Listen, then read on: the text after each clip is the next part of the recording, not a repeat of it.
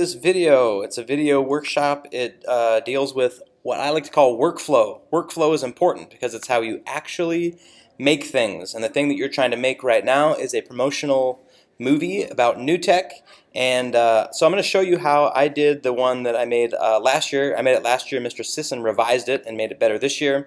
Unfortunately, it was still rejected. But this is where I did my work. And so I'm going to take you through the process. This is Google Slides. You all have Google Slides. Many of you have used it before. So something that you're going to want to do very quickly is start a new Google Slide. Have maybe one person, definitely have one person start the process, then share it with everyone. And you want to give editing privileges to everybody in your group, which means you trust everybody, right? Because you're all working for the same thing. So everybody's going to be able to edit it, and you just type in your names. This is probably nobody's name, and email address. What usually works, you can do this in about a minute and a half to 2 minutes if you just make a line and you have everybody type in their own email address, rps30. So make sure you put in that rps30.k12.ar.us address. Editing privileges are on. Send that so that you now have one document that everyone can use together. And this is where you'll start building your slides. Now, this is just how I did it. If you have a better idea, go for it. But in this way, I was able to basically take pictures, and I just asked all of my friends and fellow facilitators to take pictures and create a little bit of text. And I have a format here, which you'll probably have a better format, but that way I have a picture and a text on every slide. I can easily put them in the order that I want. You can start to talk about, hey, your slide looks good, your slide could be different, let's get this all figured out together, and you can all be working on it. Maybe some slides will just have text. One of those slides is definitely going to explain what song you have chosen, which hopefully you have chosen by now.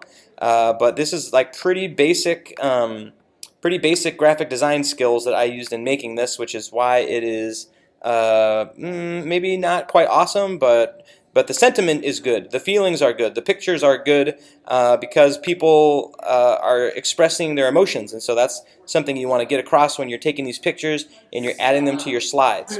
Once you get all of the faculty selfies done, then once you get all of the selfies or pictures or whatever it is that you're doing, once you have this all arranged in a Google Slides presentation that you think looks pretty good, right? This might take you 2 hours to do. That's great. People can help each other with grammar, help each other with spelling, help each other with making it look good. Maybe appoint some leaders. Find out who the best artist in your group is, or 2 or 3 artists, and put them in charge of the design. Find out who the people who love writing are, and put them in charge of different things. Maybe appoint one project leader, and probably you already have appointed that, because probably it's the person who said, yeah, I've already got that Google Slides presentation, and come use my computer, and I will make that happen. Now, once you get this far, you're not done yet, because this is not a movie. So how do you turn this into a movie? It's not that difficult. All you need to do is you'll have to do it one at a time. I looked for a faster way to do it, but I don't think there is one. Still, it's not super time consuming. But what you're going to do is you're going to, on each individual slide, you're going to download it as a JPEG. Your computers are fast. It doesn't take that long. There's one. And how I like to work, this is my personal workflow. If I'm working on a project, this is what my desktop looks like. Totally clean, and I stick things that I'm going to be using on my desktop while I'm doing my project. So there's 1, there's 2 JPEGs. I'm not going to do all of them because wouldn't that be a boring video and you would not learn very much. Once you have a whole mess, there'll probably be 30, 24, 25, maybe even 35 slides that look like this on your desktop. What you are going to do is you're going to open up another program that is a very good friend to you, and let me find mine. It is iPhoto. Now in iPhoto, you can make something called a slideshow. That is exactly what you're going to do. You can see this is my work last year when I was just practicing making a slideshow and learning how to do it. So I've got these right here, and my first job is to just get them into iPhoto. It's very easy. If I just clump them together like this, again, you'll have 30. and you just bring them right over into Photos. Okay, now I've got photos. There's my new photos right here. And I want to add these photos to a new slideshow. So if I hit Shift, I can select both of them at the same time. Let's see if it gives me a, it does not. So if I have both of them selected like that and I go over to new slideshow, let's see what happens. Okay, and there they are. It's going to give me this title slide, which you may or may not use depending on how that's going. You might want to, and this is what I ended up doing last year, is make a title slide in Faculty Selfies, or make a title slide in your Google Slides, because it's easier. It's so easy to design something in Google Slides, turn it into a JPEG, and then move it over to iPhoto.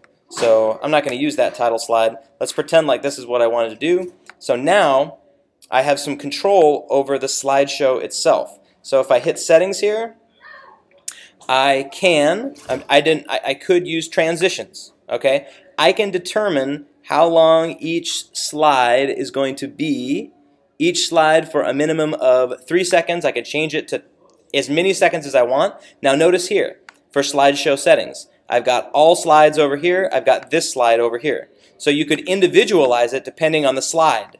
Okay, there are all kinds of effects. One thing that you might do is, once you get to the point where you all have a Google slideshow, or once you get to the point where you all have a Google Slides like this, and everybody's pretty happy with where you're at, why don't you have everybody download it to their own desktop, and then everybody can fiddle with it, and you can take the best one.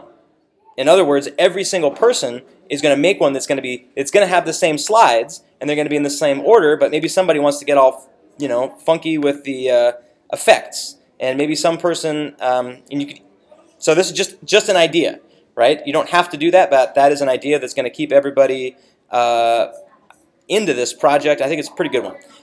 Music is this easy. All you need to do, there's some awesome songs that are already here, so like this one. Classic, this one. Here's actually a good song.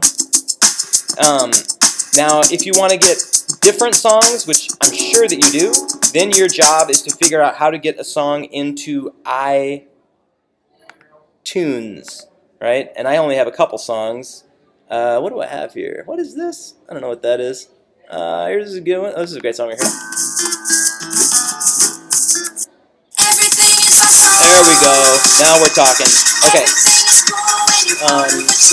As far as copyright considerations, at this point, usually when these are not going to be published onto YouTube, I don't think that we need to do that right now, so don't worry about it. All right, when you're done, when you have something in iPhoto and you all agree that it looks good, all right, you've got all of the things in order, you've got everything timed out so that when you play it, it has the music with it, and everybody likes what it looks like. Turning it into a movie is this easy. Export. And you're going to export it as a, let's see here, slideshow.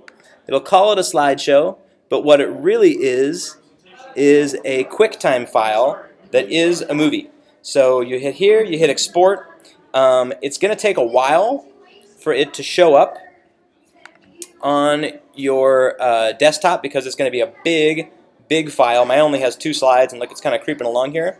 So put that onto your desktop. Once that's on your desktop, it will be something like, I just had one on my desktop. Well, that one will appear probably by the time I get there. You're going to take that and you're going to upload that to Google Drive. So you're going to go to My Drive. You are going to, there it is. There it is as a, and it did this, which I don't need. There it is. I think it'll be on my desktop too. No, it's not. So where to go? I'll find it. I can find it, but I'm not going to find it right now because that's not a good use of our time. So what we're going to do is we're going to hit New, and we're going to File Upload. Let me see if I do. Let me see if I can find any video that happens to be on my computer. I don't know what it is, but here's a QuickTime file right here. So whatever that file is, you just hit open, and it's going to upload it. And depending on how big it is, this one is not too big. It's going to come up to your drive. I don't even know what this is. Locate. Yeah, that's helpful. So here's that particular file, and we're almost done. We're going to share it right here, and you're going to get a shareable link. And you're going to say that anyone with a link at our address can link. You're going to hit copy link, and there you're done. Now that the link is copied, what you are going to do is you are going to go to today's agenda, which has been waiting for you. You're going to go to today's agenda, and you are going to upload your group's draft to Google Drive. Did it. One person, only one person needs to do this. One person from each team paste a link to the file into this document, team drafts. There you go. I'm not on a team, so I'm going to put it into the Spider Pigs. There it is, and we're done.